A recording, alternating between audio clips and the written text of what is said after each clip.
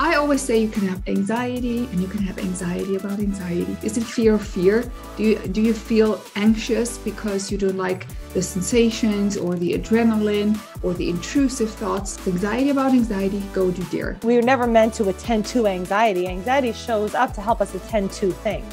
So when there's an actual bear and we fight, right? This is the problem, so we fight the problem. But when we are imagining a bear, remembering a bear, it feels like a bear, and we fight, same fight, then the fight becomes the problem.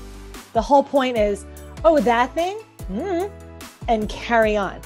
It's not the direct route of getting rid of anxiety that gets you there. You have to first not care about it, not be impressed by it in order to get there. So involve yourself in where you want to be. Don't involve yourself in what you're trying to get away from. It doesn't work like that.